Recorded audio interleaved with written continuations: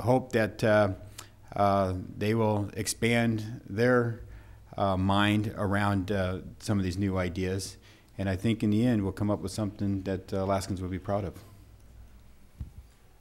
Austin Baird from KTUU again.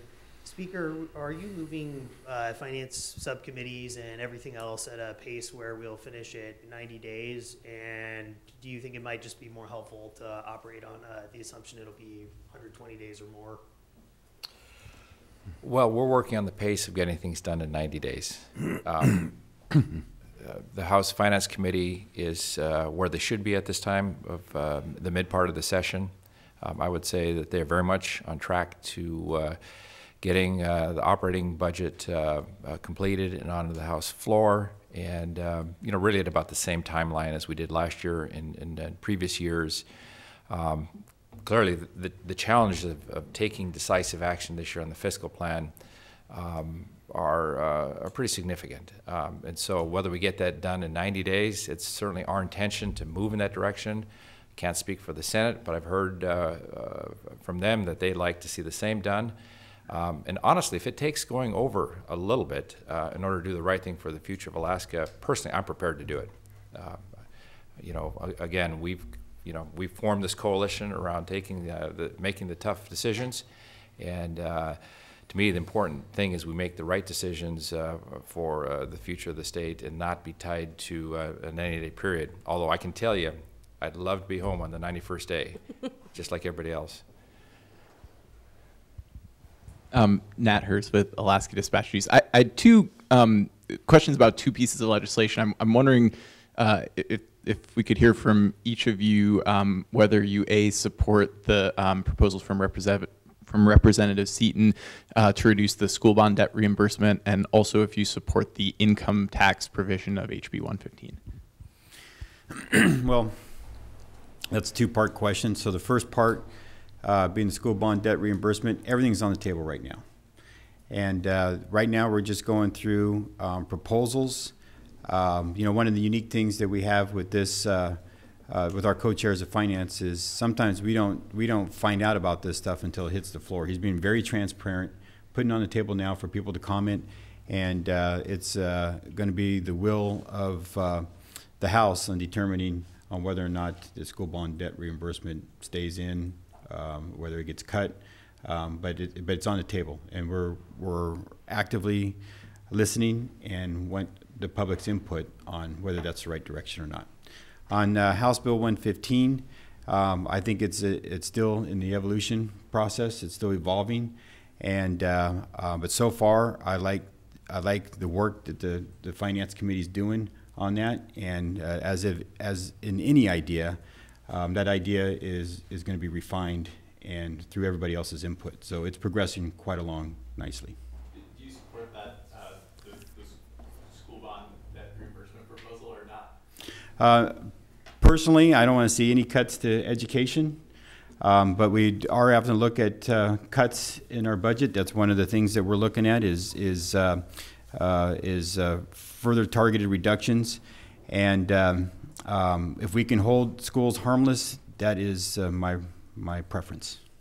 I think I'd add to that to the co-chairs of the House Finance credit, they've broken out the operating budget in sort of sections, so you can now, the general public can actually go and see what we're talking about here, as opposed to sort of folding all that into a very big document where it's very difficult to have any traceability. And as the Majority Leader said, all that is very fluid at this point. So we're going to listen to the public. We've got public testimony Thursday, Friday, and over the weekend on Saturday up in House Finance Committee. And if we hear overwhelming opposition to this from the general public, we're going to react accordingly. Regarding House Bill 115, nobody said the new revenues aspect of a fiscal plan was going to be easy. We just had a question moments ago about education, head tax. There may be other ideas that come forward. But our coalition looks at this relative to, here we are in calendar year 2017. Next year is an election year. We all know historically it's very difficult to get major initiatives that are controversial through an election year. So if we don't get things done here in 2017, are we in fact kicking the can down to calendar year 2019, which would be fiscal year 2020? can we afford to do that? Can we afford to put a plan together that relies primarily on the price of oil going forward, or on the performance of the stock market? You know, we don't think so. We think we need to take those decisive steps this year and to build on the momentum. Clearly, there's a more momentum being built around the state, being generated in terms of asking the legislature to take decisive action this session. You know, we want to capitalize on that. We've been steadfast from day one. That's what we're formed around. And the two bills, the two items that you brought up are key pieces of it. But, you know, we're at the halfway point of the session. And again, lots of debate going on all these issues. Steve Quinn with Bloomberg. Can you please talk a little bit about your decision to hire Rich Ruggiero? Sure.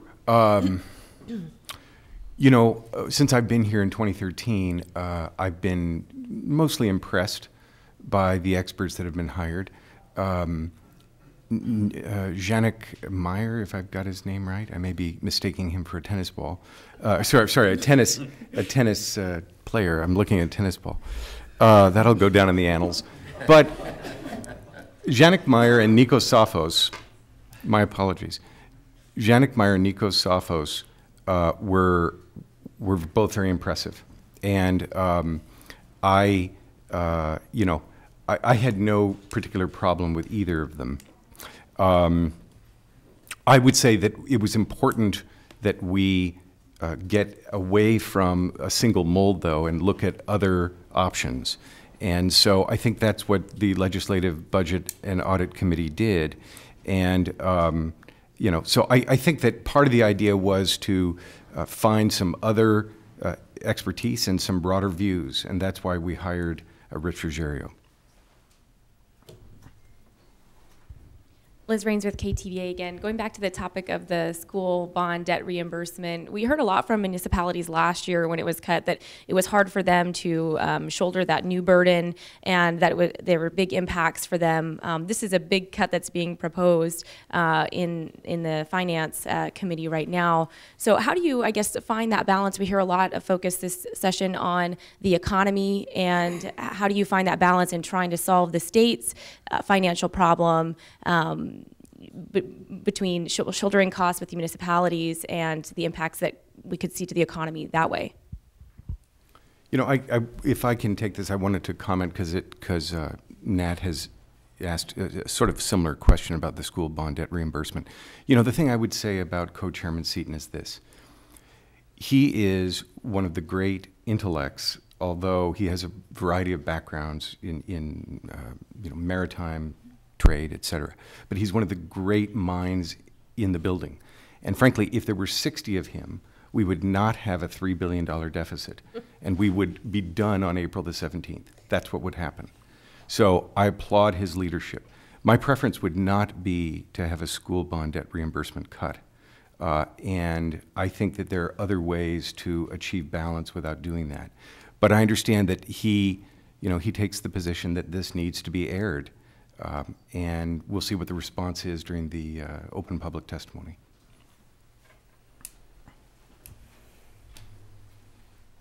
Becky Bohr with AP for the speaker. What is your expectation for all of those subcommittee recommendations that dealt with statutory changes? My understanding is it's going to be up to the standing committees, but there are a lot of those contained in the subcommittee reports. So where do we go from here? Well, obviously the process is new this year, so we're working out a few bugs along the way, and what I'm really encouraged by is the involvement of these standing committees at the budgetary level, and really developing a more sort of intimate understanding of the agencies that they directly oversee, the Resources Committee, for example, with DNR and so on. And so those changes that need to come down the pike in terms of statutory changes, I think those committees will be better prepared to take on. And you know, I can't speak, and perhaps I should yield here to the co-chairs of the Resources Committee to give you a more specific response. But I do know, talking to other chairs of committees, that that they're encouraged by sort of, being more empowered to make these changes, be part of the budgetary process, which is very large, as we know. And so I fully expect that we'll have more committee action. And then next year, having a year under our belt, this process, I think, is going to be a little bit more well-oiled and a little bit more sort of efficient, if you will, with having that additional year under our belt. Well, and I can just add from the Resources Committee, for example, Representative Guttenberg has several amendments that were identified through the indirect expenditures report and some sort of outdated credits. It may be appropriate that some of those measures could go into whatever bill comes out of our committee, because it will be, related to credits already. And so we can definitely take a look at those. And I just want to add on the budget subcommittee process this year, we've had a lot of dialogue, a lot of really good dialogue that I haven't heard before. Before, years past, it was just a process, everybody just had to begrudgingly sit through, and it was led up to, it was mostly the budget subcommittee chairs who determined the direction that we were going to go, and with little or sometimes no input from minority members. But I really appreciate the ongoing dialogue that we've been happening because we have been coming up with some great fiscal solutions, as well as policy recommendations. And I think that's really an important point. And the legislative information offices around the state have been more involved in the subcommittee process, because they're being covered during daylight hours. Gavel to gavel, for the most part, I think, is present. They're being documented. And what I've been hearing is that the transparency factor with the budget process really is so much different this year going forward. And whenever you try a new process, new system, there's always wrinkles to be ironed out, and this is no different. Andrew Kitchenman, Alaska Public Radio Network. The Senate majority introduced its restructuring bill that includes a spending limit, and I was interested in your thoughts on the spending limit. Well, the spending limit, and I've not been able to study Senate Bill 70. I've certainly perused it, and I've been aware of its contents, listened to the Senate Majority Press Conference. But the spending limit seems similar to what was in Senate Bill 128, if memory serves, and I think that's a product of state affairs last year, then Senator Stoltz, so on and so forth. And it's set up so that oil revenues essentially reach $1.2 billion. The money thereof, or anything more, would be split 75% going to state spending and 25% to the dividend. That's not part of our plan. I think that's pretty clear. We don't have a spending cap in our plan as well. And our plan dedicates 33% of what's called the POMV, or essentially taking the permanent fund and turning it into an endowment. Takes 33% of those earnings and applies it towards a permanent fund dividend versus the 25% that the Senate proposes. So we think our plan is advantageous in that regard. But the other elements of the Senate's plan, I think, are going to undergo discussion in Senate Finance. If they have merit, perhaps that's something that we would incorporate into our plan on the House side. We don't know yet. But again, to me, the bigger question is looking out for the long-term future of the state. That, to me, is the bigger question in all of this. We probably have time for 2 more questions. Liz Raines with KTVA again. Speaker, you'd mentioned trying to get all of the pieces of the fiscal plan passed this year because of next year's election, but history has shown that the state legislature can pass oil tax legislation even in election years. Is that a piece that could wait then? Well, our intent is to get it past this session. Let me just respond to it that way. In previous years during election cycles, again, it's more difficult to get omnibus controversial bills through. I think we've seen that. Last session, we succeeded with a crime bill, very contentious crime bill, a health care bill that was less contentious, but equally sort of complicated from policy perspective. Next year is not an ordinary election year, because we have the governor up for re-election, and that's going to introduce additional elements into sort of the political equation. I'm not punting the ball down the road in terms of saying we're not going to get major things done next year. That's not what I'm saying, but I'm saying that this year the focus is on getting the 4 pillars of the Majority Coalition's plan into motion, and we're going to be, we're going to stay focused on that. However, Liz, I might add that last year, the reason I think we're revisiting this oil and gas tax credit issue is because last year was an election year, and the pressure of just getting something done, led to what passed. I think, the measures the reason they look familiar, it's the unfinished work from last year. So, we have the luxury of a little more time right now, and our goal is to do something, a little bit different, slow things down a little bit. And that's the dynamic that changes, when you have the full year like we have right now and even going forward. But we're really committed to working really hard right now. And, hopefully people feel like they have the space to explore all the options, and we'll be able to come up with a good compromise. Nat Hurst with Alaska Dispatch News.